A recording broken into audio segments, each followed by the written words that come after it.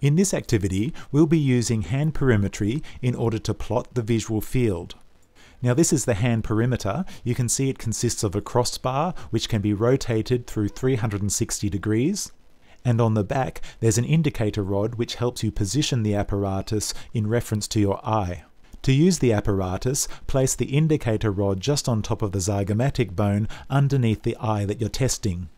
Your eye should now be lined up with a small mirror on the other side of the apparatus. During the test, in order to maintain gaze fixation, you should look into your own eye, which of course then looks back.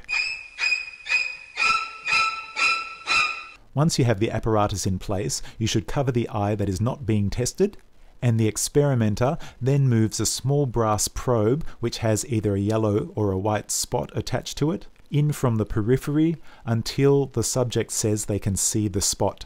Once the subject can see the spot and it's right on the edge of their visual field, the experimenter makes a note of what degree of arc that probe is located at. There are angle markings etched into the crossbeam, and so to take the reading, all you do is see where the probe crosses the crossbeam, and then that's the angle marking that you use. For each position of the crossbeam, we take two readings, one coming in from laterally and one coming in from medially. And then we rotate the crossbeam 45 degrees, and here you can see we're going from 180 degrees up to 135 degrees. And then we again take a lateral and a medial measurement, and then rotate another 45 degrees. So now we're at 90 degrees, and so we take a top and a bottom reading, and so on, through 45-degree increments until we've gone a full 360 degrees. Now, since unfortunately you won't have one of these hand perimeters to use at home, here's the example set of data which we want you to use. And then we've also provided a link to a scoring sheet, and so you should take this example data and plot it onto the scoring sheet in order to map out the visual field for both eyes.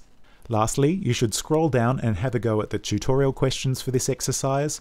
Now the question that says, what effect did jiggling the target have on your ability to detect the target? Even though you were unable to perform this exercise, you should use your understanding of how the visual system works in order to estimate what you think would happen if you were to jiggle the target versus have a stationary target.